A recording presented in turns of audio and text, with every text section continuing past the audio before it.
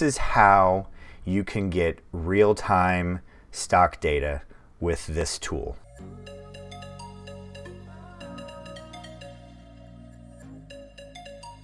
Hi everybody, this is Sam with Python Basics, and we're going to be delving deeper into Pandas Datareader. And today we're going to be looking at and digging into the data module inside that. So let's just go ahead and get started. So if you're new here, thanks for joining us. This is what we do, data reader. Well, sometimes I need to say things out loud. If you're new here, thanks for joining us. This is what we do. We do micro videos, one subject at a time. I meant to do this as PDR, so forgive me.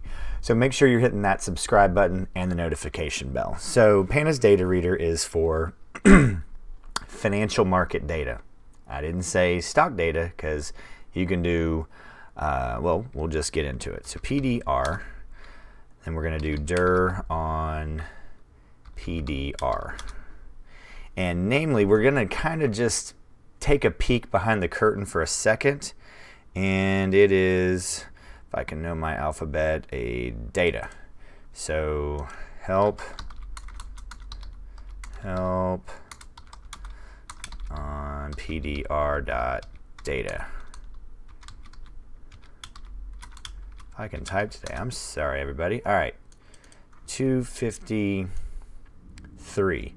So we're not going to touch on this because next video we're going to look at how we can get an API key, because that's going to be important. But check this out. You can get the St. Louis Fed, some Forex, some currencies. But what we're going to look at is we're just going to touch for a second on the difference between the get data, and let me check and the get quotes. So before, we had just looked at data that was old. This is how you can get real-time stock data with this tool. So all right, real-time. I forgot to put real-time. So let's just go ahead and really bring this in. Import data as data. So all right, bring this in now. So now we don't have to type that big long. So we got dir data, and we were talking about get data dot. And if you look, there's other areas, but we'd have to delve into that as well. Get Yahoo data, or get data Yahoo, and then get quote Yahoo. Get quote Yahoo. There it is. All right, so let's just jump into it. So we're going to use, so before we know that what this does. So this is very similar to what we've seen before, and it's our data dot. Now if you go to the here we go.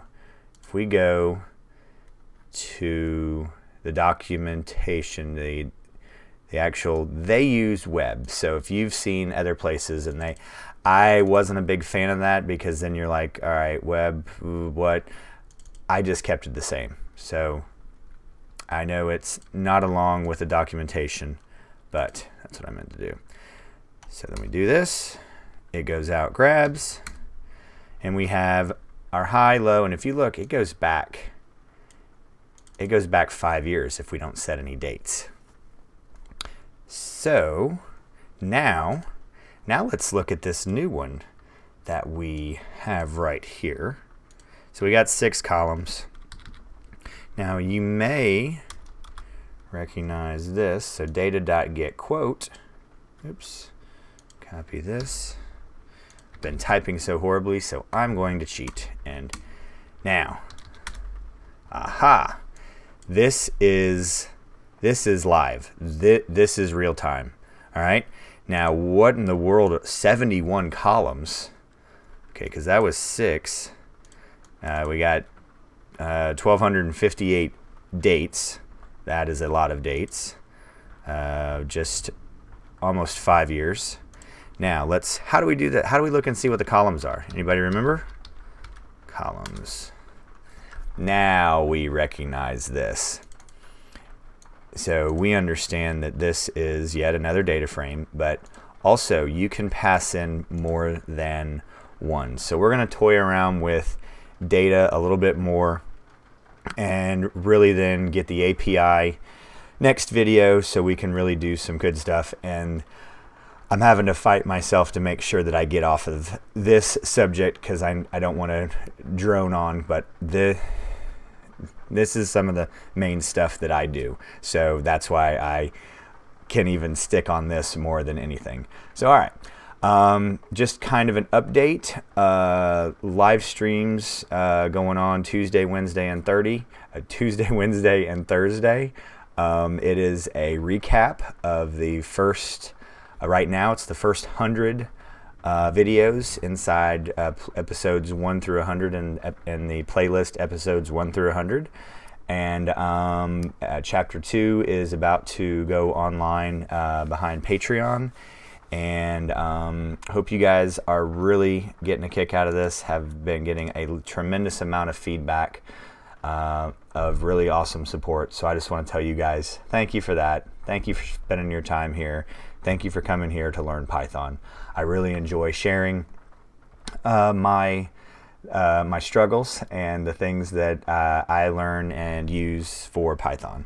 So as always, guys, please drop a comment down below, like, subscribe, and most important, share with anybody who you know is trying to learn Python and is struggling with that. So as always, guys, thanks for watching. Stay tuned, and we'll see you next time.